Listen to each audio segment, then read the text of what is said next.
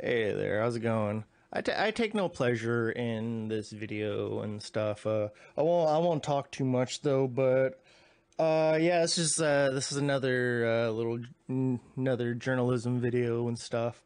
But yeah, so I guess Andrew Callaghan got into some deep trouble and stuff. Uh, there's uh, there's allegations against him, and he has a few accusers and stuff, and it doesn't look good though. So if you don't know who Andrew Callahan is the main guy.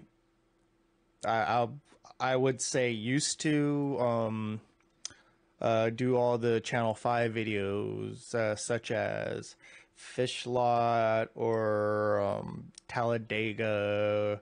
What else did he do? He did I want to address the like it just like I didn't know this about Andrew when I reacted to one of his videos, Fish Lot, because I was just excited that he covered fish because as a security guard, this was before Fish Lot. I worked a fish show, and I used to talk about like how wild a fish show is. It's like Jesus, it's like I remember I still like as a security guard, I still kicked out four people at at the fish show that I did and stuff, and I thought it was so great that Andrew and Channel 5 did, like covered and showed people what how a fish show is and stuff. And uh like I'm guessing Andrew's probably been like this for a while, and and like I'm pretty sure no one could have guessed this, you know what I mean,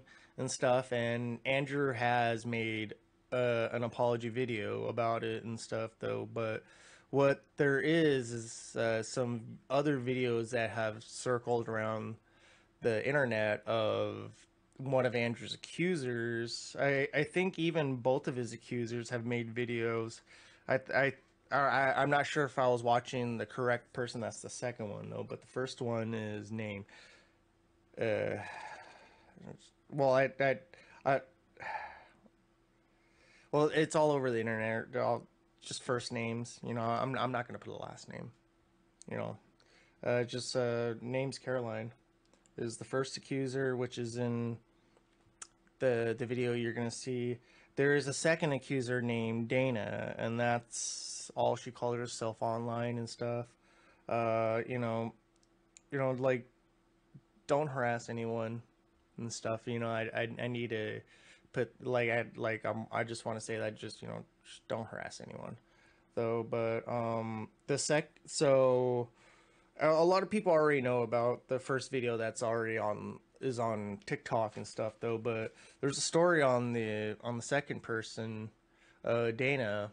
So I guess she drove him home one day, like at a like they were at a bar or whatever and stuff, and like Andrew drinks and stuff though, but I guess she drove was driving him home and stuff, and he tried to like grab her hand, put it down his pants and stuff, and which is uh, it's cringe just talking about this and stuff, and um, and that's pretty much what I've learned so far and stuff, and like how I'm looking at my notes right here.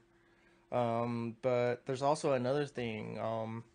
Andrew Callahan actually, I want to say it's show. He just got a show on HBO, and it's just like his show just came out on HBO though, but I don't imagine it's gonna keep going or something though. Maybe they'll just have someone else or something. Or I think it's a documentary movie. I can't remember though. But Tim Heidecker, the producer and everything, for the show on HBO, he's like you'll see that video. But I mean, I guess he has you know a lot of people would just drop him, and stuff. So yeah, I guess he has no plans to continue business with Andrew and stuff.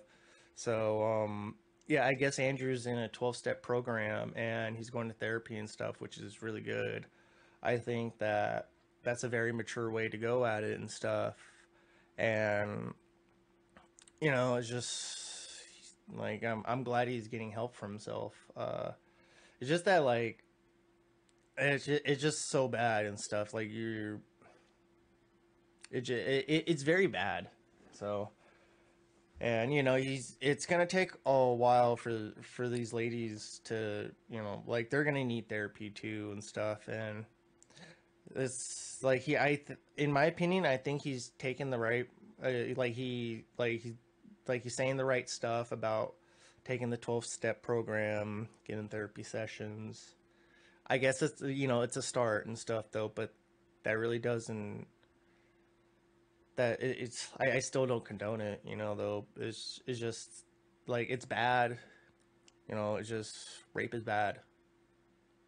Just it's all bad. Harassment's bad. It's all bad because it's just it just is like coercing someone on and on. It's like drunk and stuff is just bad. It's just all right. So let me just continue on to the videos.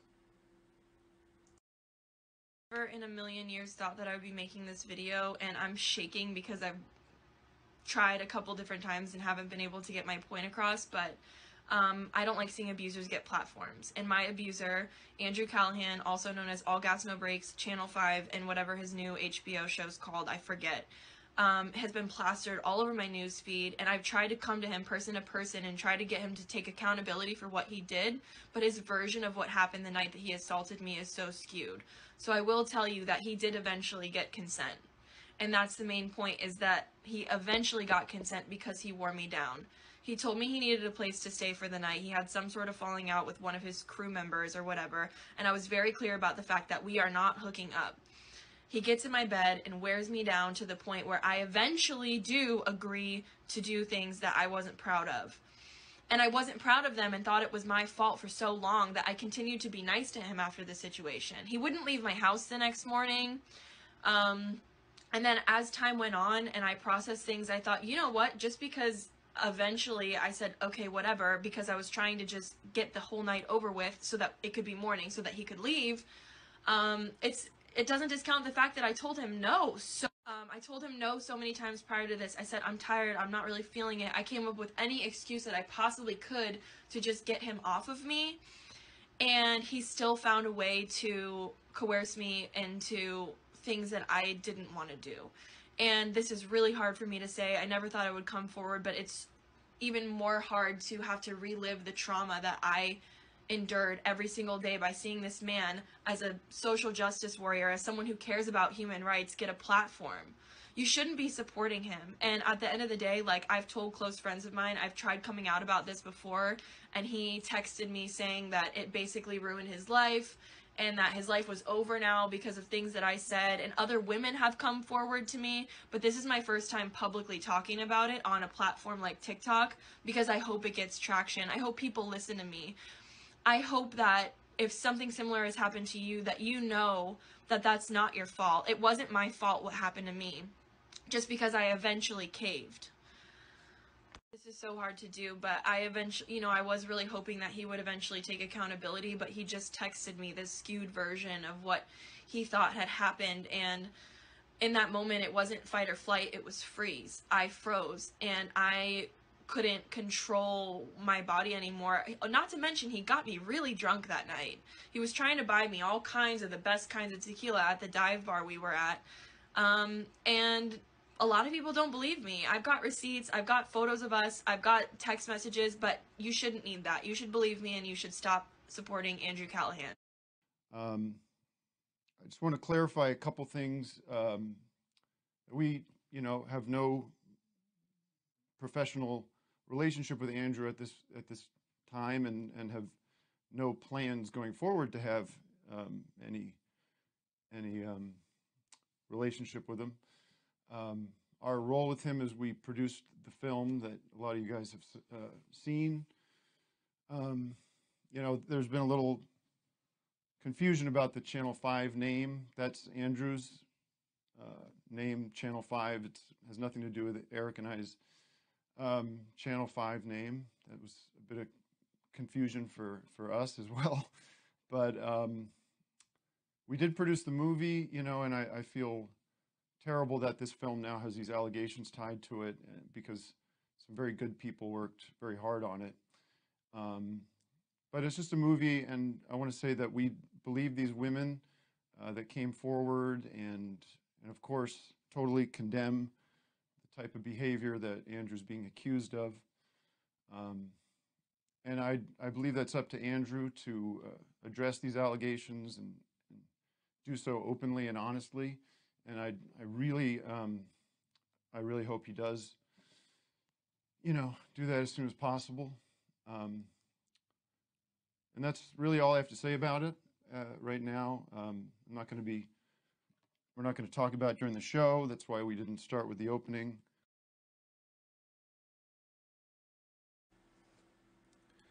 But yeah, as you see, Tim's, you know, just like speechless about it and stuff too. I feel like a lot of people were kind of speechless about Andrew Callaghan and everything because like he had a good a reputation for him, and it just, you know, it's very true. Like, you know, the stain of the collaborators and stuff like that. You know, just like Tim says, there's a difference between Andrew and Channel 5. Channel 5's not Andrew, though, but it's just like it's kind of like the separation that they do have to take and stuff, though, and you know, it's very heartbreaking and stuff. But you know, I hope, honestly, I hope even better for like what happened to the people that he affected and stuff. You know, it's just, you know, where do we go from here? It's just time and therapy and help is my opinion on it and stuff. Like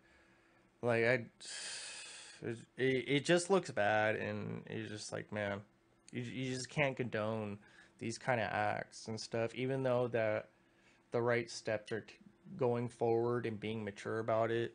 There's no excuse and stuff, and you know, it's like you gotta agree with everyone that, you know, that there's just no excuse and stuff. Like, and what can you do when you hear about this? It's just like, you know, it's just like I've only dug down and only like just found two, like from his allegations though, but you know, not the happiest little video, or not the best journalism video, you know. But you know, this is one that it just breaks my heart to do, because it's like,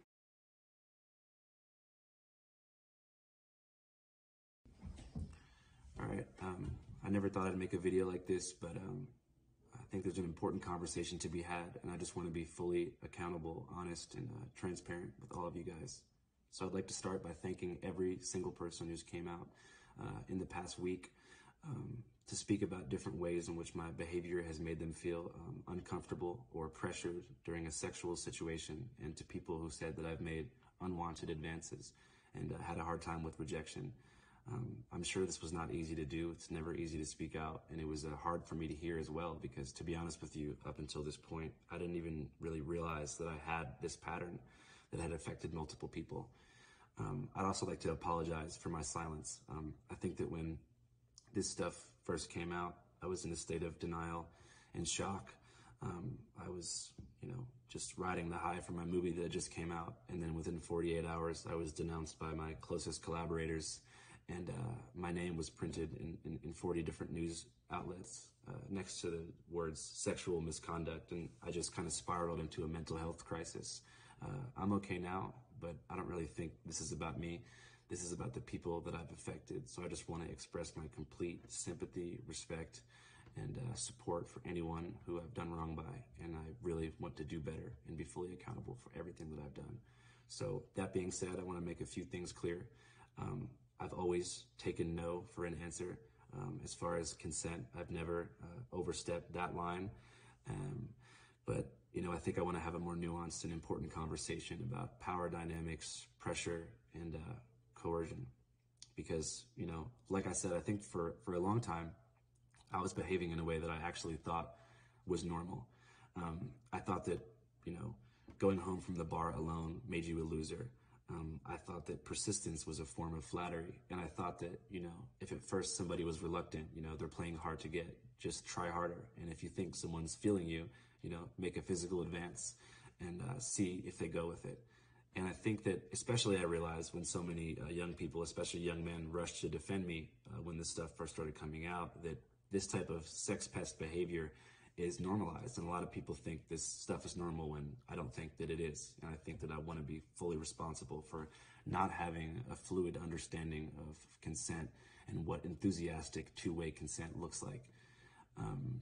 That being said, a lot of the things that have been said online about me are not true. A lot of things are missing really important contextual information that I think would change people's interpretation of a lot of these situations, but I'm not here to invalidate anybody's lived experience. If you feel pressured, you know, that's just what it is. I hope that young people and young men in particular can use my mistakes to learn and move through life with a better understanding of consent. As far as what I have planned, I'm not really sure what comes next. I mean, obviously, you know, reporting is my one true love, and I'm 25 years old, and I have my whole life ahead of me. But I really think that I need to do some serious work on myself and figure myself out. So I'm going to start therapy sessions pretty much immediately. Also, not to blame alcohol, but I truly believe that alcohol was a contributing factor to my poor decision making. And I think that alcohol in general has had a devastating impact on my life. So I think I'm going to make the decision to join the 12-step program for Alcoholics Anonymous. And during this journey into sobriety, I want to take a serious step back from public life. And like I said, figure myself out. And I hope that this reaches the ears of anyone who's felt affected by me. I'd love to reach out to you, or you can reach out to me, even just for me to say, I'm sorry. And I really apologize, and I appreciate you all. I also want to apologize to my closest collaborators, you know, my friends, my family, and people who will have to wear this stain on their career forever. You guys don't deserve this, and I love you guys. That being said, if you never want to watch Channel 5 again, I understand. I hope you remember the missions of radical empathy and media literacy that we have tried to put into the world through our coverage. All right, that's all I want to say.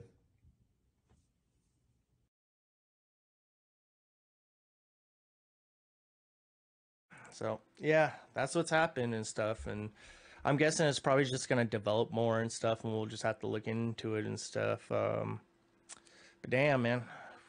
Whew. All right, so you know, I guess this is the end of the video. So I guess have a good one, everyone. Like you know, if you're a victim and stuff, you know, it's very hard, because like, you know, like I even want to mention about like the person with the TikTok video and stuff, that like seeing a person with a platform and stuff and knowing that this person did this to you is very stressful. And you know, who wouldn't want to like just talk about it and stuff, and you know, reaching out is hard and stuff, you know, it's just it's bad. So all right, but you know, if you're a victim, go get some help out with like however you can find it and stuff. Like I don't like I know there's all kinds of help you can get though, but it's just, you know, go get the help if you need it and stuff. Like there's always someone that'll listen. And you know, God, all right, stay safe out there, everyone. Hey, thanks for watching. Come hit that like and subscribe. Come take a look at the new merch shop and everything. Got some mugs. Come get yourself a t-shirt if you want. You know, just hell, come join the Discord. Got a Facebook group. Come join me on Twitter. Everything that all of my socials are going to be in the description right below. So thanks for coming, man.